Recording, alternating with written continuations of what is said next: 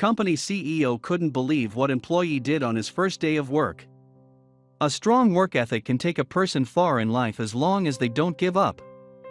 Faced with an unbelievable challenge, college student Walter Carr showcased how badly he wanted success by walking many miles to make it for his first day of work. It was also the day Jenny and her husband Chris Lamy were moving to a new home, so they had hired movers to come assist and woke up early to greet them. The couple would later hear a knock at the door at 6:30 a.m. They assumed it was the movers, but to their surprise, it was the police standing next to a young man. Walter Carr was a 20-year-old college student from Homewood, Alabama, with hopes of becoming a Marine. He ended up in Homewood with his mom after they lost their home to Hurricane Katrina. As a young man in college, he didn't have a ton of money, and his job at the time didn't help with that. He quit the fast food business and found new employment with a moving company called Bellhops. The pay was higher and Carr gained more flexibility with his hours, allowing him to focus on his studies a bit more.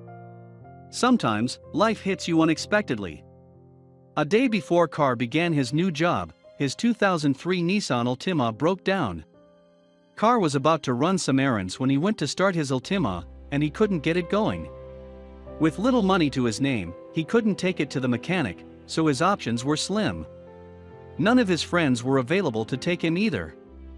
After asking several people, including his girlfriend, Carr gave up on finding a ride. After none of his ideas panned out, Carr's mind began racing. There was no immediate solution he could think that would help his situation. The public transportation from where he was and needed to be wasn't a viable option. If he were to take a cab, it would cost him half his salary. After taking a look at his GPS, Carr knew the distance would be incredibly challenging without a car. He needed a lot of creativity to figure out how to pull this off. The GPS revealed that it would be roughly a 7-hour walk for Carr. He needed to get to his new job so he could help a couple of move in the morning, and he was short on options. After deep contemplation, he decided to use his 2 feet to get where he needed to be. Even though it seemed like such a far walk, Carr knew he was fit enough to do it. This was complicated, but Carr knew it was possible. Carr dreamed of joining the Marines once he completed college, so he saw this as a test to prepare his body for the future. He wanted to do everything he could to secure this new employment opportunity, so he had to make it to work on his first day. To make it by 8 in the morning, he thought the safest bet would be to leave at midnight. Carr even challenged himself to make it there before the estimated time of arrival that Google told him. After Carr made the decision, he began getting ready for the mission. He cooked up some eggs with bologna so he would have the energy to complete this trip. Carr went to bed to get in a couple of hours of sleep, but that was more than enough for him. It seemed like only 5 minutes before the alarm rang, but that meant it was time to begin his 20-mile walk to his first day of work. Another great thing about his new job is that Carr didn't need to take that much with him. He really only needed strong characteristics, such as strength and attitude. That allowed him to keep his backpack light for the walk. He grabbed his wallet, phone, a bat, and a kitchen knife for safety purposes. Not because of other people, but in case a wild animal approached him, at least he'd have something for protection. Walking in the dark at night can be frightening. Carr started his long walk finally, walking at a steady pace, and adding in sprinting every now and then to make up some time. He knew a dangerous situation could have happened at any moment, so he remained conscious of his surroundings. A few hours into the trek, he saw eyes in the distance, so he grabbed his bat before realizing it was just a stray dog. He walked across the street, hoping the pooch wouldn't bother him, and he also picked up a ball and threw it in the opposite direction. It worked. Due to Carr making great time, he decided to rest for a couple of minutes. Carr walked for 4 hours straight and felt great about it. His legs burned a bit, but another 4 hours wouldn't hurt him. He thought a quick rest would help him. Taking a break would give him more energy, so it was a calculated decision on his behalf.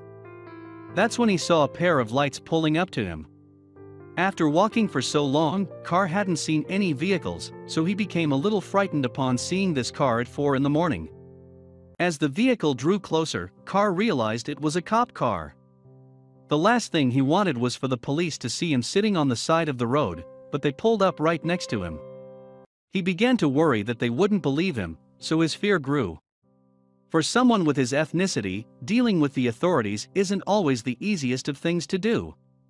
And receiving sympathy might have been out of the picture.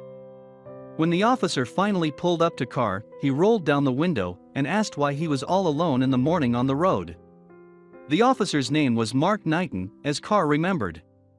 That's when Carr tried to explain his situation.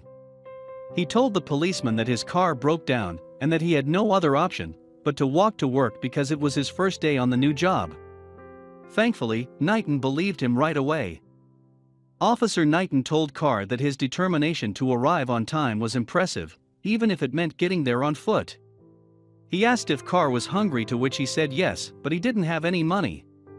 The policeman invited Carr out to eat and said he didn't need to pay for a thing. At first, Carr had his suspicions about his generosity, but he knew he didn't have much choice. It was time to eat with the cop. After chowing down on some much-needed food, Officer Knighton informed Carr that he couldn't take him all the way where he needed to be, but he could get him closer to Birmingham. He transported Carr closer to his destination, and Carr was extremely grateful. Knighton still had another trick up his sleeve. After speaking with another officer nearby, they figured out a new plan. Knighton dropped Carr off at the local church, and the other policeman would scoop him up from there. After thanking the officer, he went on his way, and Carr waited as instructed. Some time passed, but the new policeman still didn't show up, so Carr grew anxious, thinking all his work would be for naught. As the moments passed, Carr chose to continue his heroic journey. It was over 5 hours since he started his trip, and Carr began to see the light of the dawn coming up. He was running out of time. As luck would have it, Carr only made it so far before seeing a police car pulling up next to him. One of the policemen in the vehicle rolled down the window to make sure it was Carr. Finally, Carr entered the cop car, and they happily started their trip to Carr's final destination. He was so grateful because he would be early on his first day, and he would even have some time to rest before working. Arriving early was great for Carr since the job required a bunch of energy and effort. His first duty was to help Jenny and Chris with their move, and he made it there at 6:30 a.m., thanks to the police. Carr knocked on the door with the police officer next to him, and when Jenny Lamey opened it, she couldn't believe her eyes. That's when the officer explained that Carr had walked all night to make it on time. Jenny Lamey was in disbelief over the whole situation.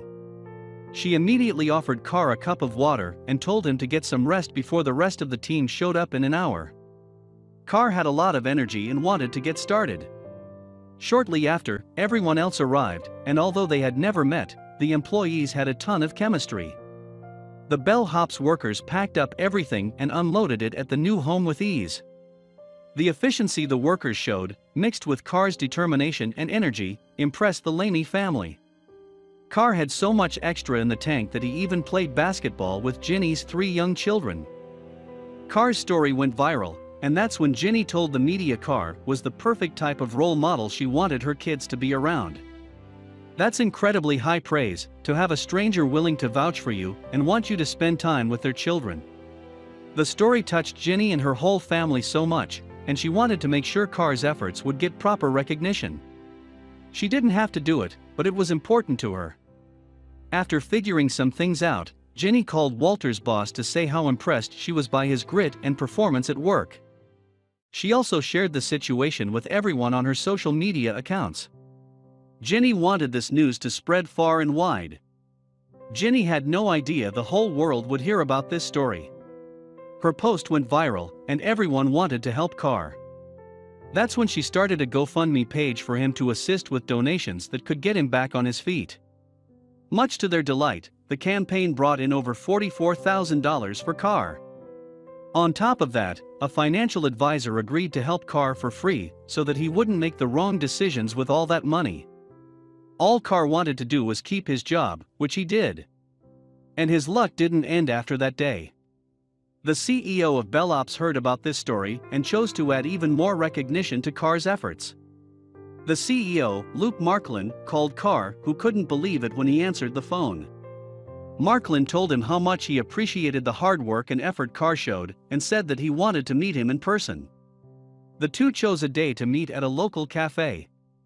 Carr arrived and saw a few of his colleagues awaiting him. There was some confusion, but Carr was also excited to see what would happen next. Then, CEO Luke Marklin handed Carr a set of keys. He told him the keys were for his 2014 Ford Escape, a gift for an extremely hardworking employee. Marklin gave Carr a vehicle free of charge, and Carr was in utter disbelief. This heartwarming story shows that determination and hard work can go a long way. Carr knew he wasn't getting enough income from his fast food job and needed more money, so he wasn't afraid to venture out to something new. As it turned out, having his car break down was a blessing in disguise, but it took strength and confidence to succeed. Had he not had the determination to walk all those miles, Carr wouldn't be driving in a new car with thousands of dollars to his name.